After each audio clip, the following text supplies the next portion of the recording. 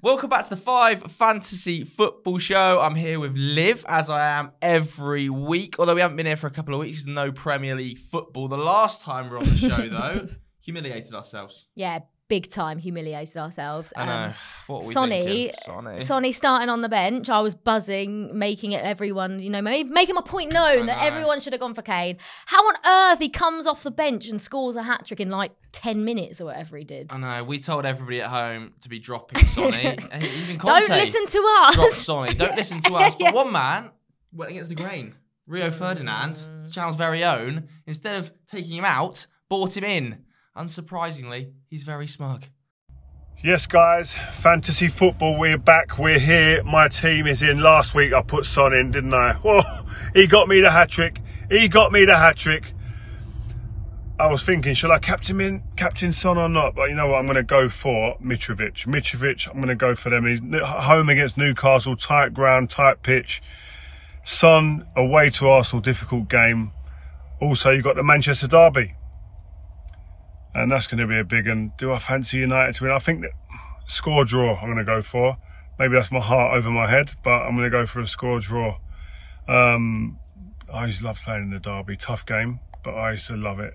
And I'm sure after the international, people will be chomping at the bit to get back into that. Premier League's back. We can't wait. So, Rio, yeah, very smug about Son. However, I still stand by the point I made 2 weeks ago when I said about having Kane over Son. Okay. And I stand by that. I still think Kane is a better long-term option. Kane's returned in every game bar one this season. That was Son's first game that he returned in. Yes, he's brilliant. We all knew who's going to come good at some point. But to me, he's 0.3 cheaper as well, Harry Kane. He's on pens. He's going to play every single game. And, Joe, it's the North London derby this weekend. And doesn't he score like every single fixture in the North London? I feel like he scored every single game. He does hold the record for the most goals in the North London derby. However, in terms of teams, we may as well talk about the North London derby now, right? Because there are some assets and some battles we've got to discuss in terms of fantasy prem for this as well. I do think that although Kane scores in lots of goals, the team that plays at home in North London derbies tends to do a lot better. I'm expecting Arsenal to come out of the traps really quickly. However, let's start with Kane because you brought him up there. It's a big battle, isn't it? Kane versus William Saliba. A lot of people have William Saliba in their team. He's returned in an awful lot of games. He's scored goals. He's kept clean sheets. And Kane, like you said, the returns are still absolutely ridiculous, aren't they? Like, he's still got 10 points. Against Leicester. I know. But they did score 6 goals, to be fair. I know. But like those returns are ridiculous. I've got him, and I'm obviously was never going to go Son, and I won't. But I can see why people do. But the fact that usually Son's cheaper in this game, isn't he? And Harry Kane, obviously Son winning the Golden Boot. But to me, Harry Kane, I think this is William Saliba's biggest test.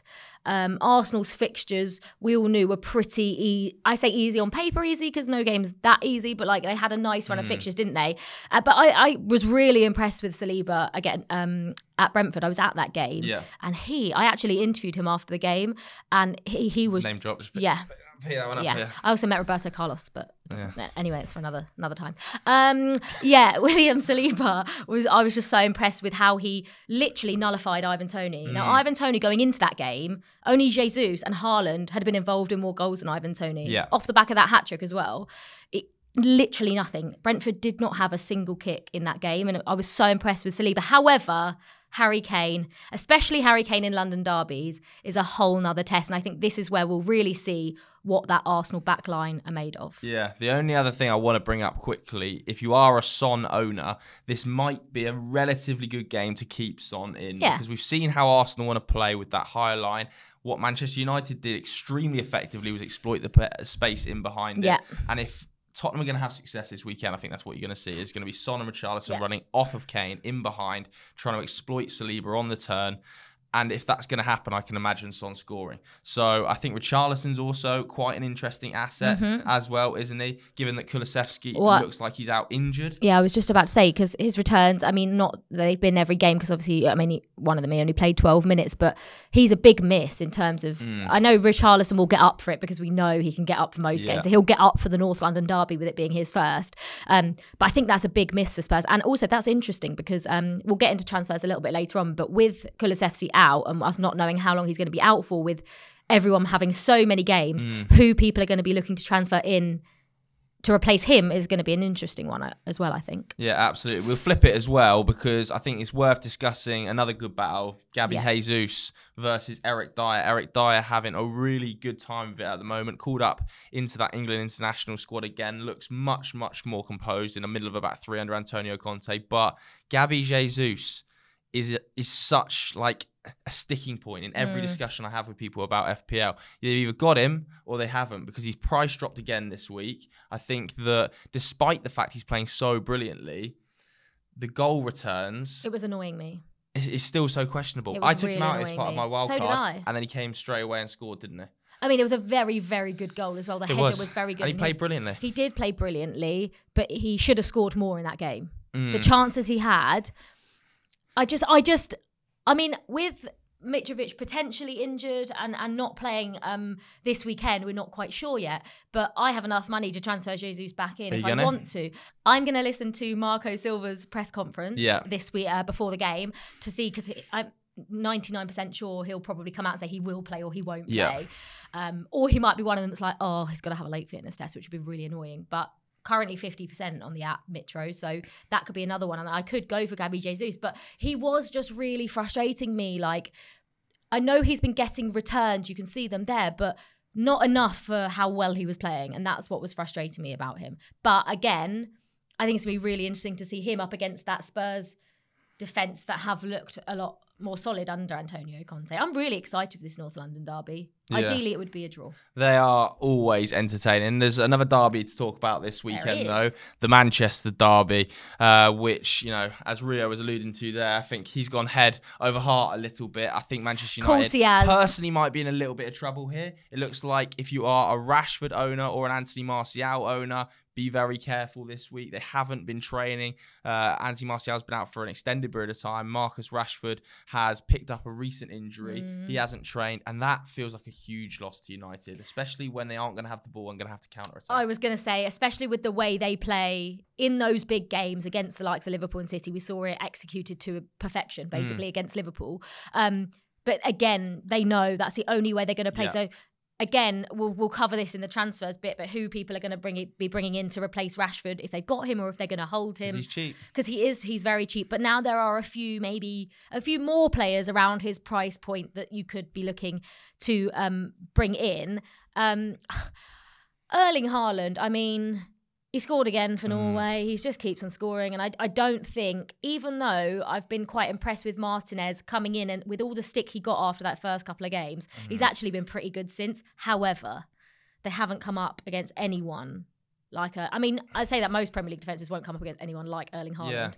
But I could see him scoring 1-2. Yeah, I would be surprised to see Manchester United keep a clean sheet in this game. And I think every Manchester United fan would agree with me on that point. Lisandro Martinez does have history against Erling Haaland. They played against each other in the Champions League. I believe Lisandro Martinez picked up the Man of the Match award that day. Ooh. So it's not a foregone conclusion that he's just going to be totally dominated by Haaland. But I kind of expect it to happen. It's one of them things you just...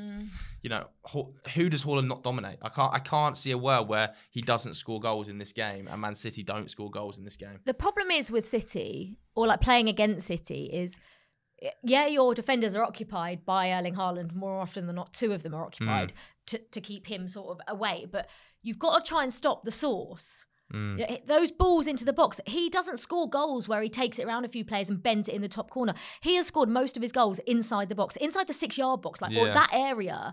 So if you got easier said than done, but cutting off the KDB, Cancelo, cutting off those balls are going to be a lot easier to defend against Erling Haaland because he's got no service. Yeah. But also KDB's another one, talking of City, who, I mean, he's just unbelievable. And on a wild card, a lot of people went for De Bruyne. Yeah, changing out for Salah, who has been underperforming. Yeah, which, I mean, in hindsight does look a great... He actually, you know, he's blanked in 2 games this season, but that is it. Yeah, exactly. And now I'm like, should I have done that straight swap? But obviously that's after his 10-point haul against Wolves. So yeah, but I wouldn't bet against him doing that against United because he's that good. Another asset I just want to worth talking about, I think, is Christian Eriksen. Had an amazing international break. Is on set pieces as well, importantly for Manchester United. And it does feel increasingly like if United are going to get anything out of this game without Rashford's ability on the break, set pieces are going to be really, really vital. And if Christian Eriksen's taking free kicks, if he's on corners, I think that could be an area to target, given that, he has just won Manchester United's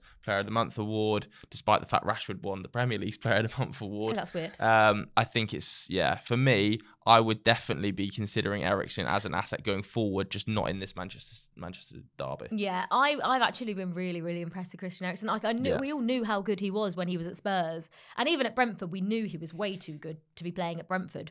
But you just weren't sure what it was going to be like at Man United. But he has been unbelievable. He's been so good, and how much is? He's cheap, but he's also playing a little bit deeper, isn't he? So his value, he wouldn't be the first name on my team sheet. Yeah, like maybe it's worth, obviously he got his first assist of the season against Arsenal. So maybe it's worth holding off until after this game.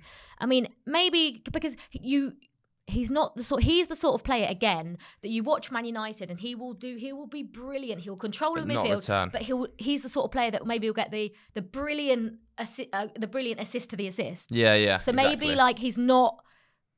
I mean, he's only 6.3, but I feel like there's probably better options in terms of FPL players. I would just be steering clear of Manchester United assets this week. I just don't see them getting anything out of this game. Let us know what you guys at home are going to do in the Manchester derby, though. I'm presuming everybody's going to be stacking up on Manchester City players in the comments below.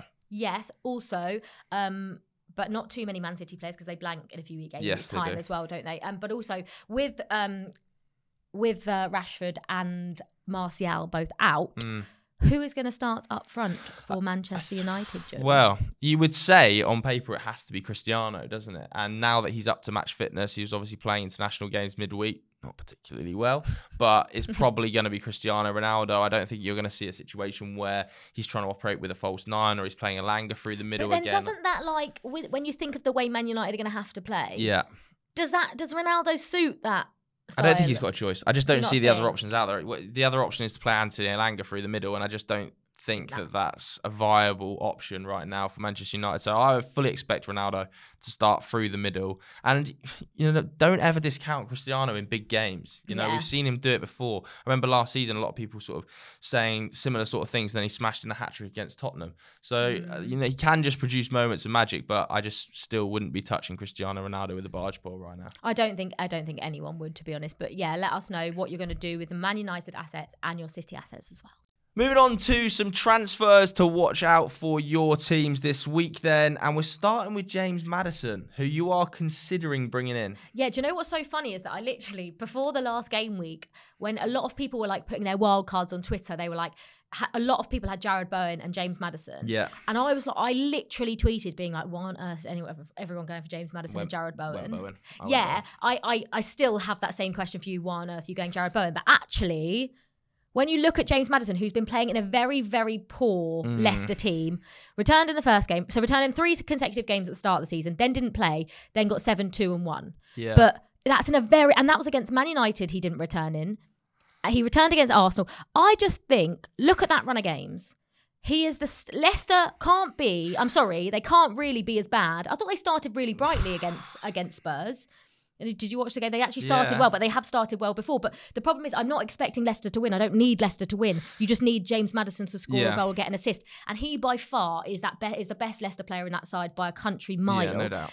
7.9 million is my only thing because you're looking at... But Kulusevski, that could be a really solid option to take up Kulusevski and put in James Maddison. You're not that, I'm not convincing. I'm just so unconvinced by Leicester. Says someone that's got Jared Bowen in there. And that was a mistake. That was probably a mistake from me. But the thing is at this price, I think Mount is going to really fire under Graham Potter as well. And at this price and Saka's at this price, I think that Maddison's really interested and I would be considering bringing him in just because of that run of fixtures. That run of fixtures is absolutely unreal. But it's Leicester, and I feel like a lot of Maddison's goals are outside the box screamers, and then you're relying on him to produce like a moment of magic every week to get you out. I mean, he's done it. He's done it for most of it so far. He has. I don't think it's the worst option at all. Yeah. I'm tempted to take Jared Bowen out and bring James Maddison in, but I think that would be a very good move. Potentially, but I have a forward issue in that I've got Ivan Toney. No, I haven't. I've got Alexander Isak at the moment, injured on international duty. Wanted to go to Mitrovic, injured on international duty. What about that man? And I am now considering 2 players, and one He's of them he's is. considering one. No, I'm considering 2. Liv refuses to believe me. I am considering. I'll believe it when I see it. Either Ivan Toney, because I've got the budget to do both of these, Ivan Toney or Dominic Solanke. I think Bournemouth have the best run between now and the World Cup of any team in the league. And I think if at any stage this season, Dominic Solanke is going to score 4 or 5 goals, it's going to be in this next 8 games. I love how serious you are about this. This is actually not a joke. I will believe it when I see it because I don't believe you. I actually don't think Bournemouth have been as bad as people make out this season. They're 12th in the league. I think Gary O'Neill's got them playing pretty decent football. The run of fixtures is so good. And I don't think he's amazing, Dominic Solanke, but he's such a cheap option at 5.7. If this pays off, I will literally... At 5.7, it opens the door to be able to bring in more expensive midfielders. So I'm very, very tempted by Dominic Solanke, but I may end up bottling it and going for Ivan Toney. Are you not more tempted by Ivan Toney? Like, look at those. I say look at those returns again, similar to Maddison, returned in the first 3, but then got 17 points. Like, I feel like Newcastle away is a tough game. Brighton at home, Chelsea at home. They beat us every year anyway. Villa, Wolves, Forest. That's a pretty good run of fixtures for Ivan Toney as well. And I feel like if you've got, I mean, obviously that's then 21.7%. He's quite highly owned. It's a risk. Look, I'm not denying. This is quite early in the season to take risks. It is, but I don't care. I'm considering it. It's a toss of a coin. You're also not going to do it. I'll let you guys know what I did next week and whether or not I bottled it or whether or not I went for it. This reverse psychology that Liv's trying to do, where she's trying to convince me to take. No, I'm not. I'm just saying I don't believe you. I don't believe you're not going to put Dominic Solanke in your FPL team. Well, let's see. I'm feel like you're just 50-50 at the moment. Why don't you guys at home let me know whether or not you think I should bring Dominic Solanke into my FPL team? Because I just don't think it's that ridiculous. I really don't. I can already tell you what they're going to say. Yeah. No, I reckon there might be a few agreements. Do you reckon we should talk about captains as well? Because it feels now at this stage of the season like if you haven't got Haaland, you're just missing a trick. I mean, even in like the difficult, I say so-called difficult games, like the big 6 games, the problem is that he, again, it doesn't even matter who they're playing. He's just scoring goals. He's scoring goals in the Champions League. He's scoring goals in international duty. Yeah. Like, he doesn't ever look like, he literally doesn't look like stopping. And I feel like we're just talking about him over and over again. But to me, genuinely, there is no, other than maybe KDB, if you're going to go KDB instead of Haaland. What about this man? No. Mo Salah. No. Brighton under a new coach this week. I gave him enough chances. I gave Mohamed Salah enough chances to be in my team to get me some returns, and he didn't. Yeah. So knowing full well, he's going to go and get a hat trick. Yeah, I think Mo Salah against Brighton at home against the new managered Brighton. Yeah, but do you not think Roberto De Zerbi, I think, is a good opportunity, given that if you haven't got him out of your side by now, I think I'm looking to bring Salah back in at game week 12 after those round of fixtures, after the Man City, after the Arsenal, and then they get a nice run. But if you have got him in your team and you're planning on keeping him, I think Brighton at home under a new manager is a great option. It is, but like, how different do you think?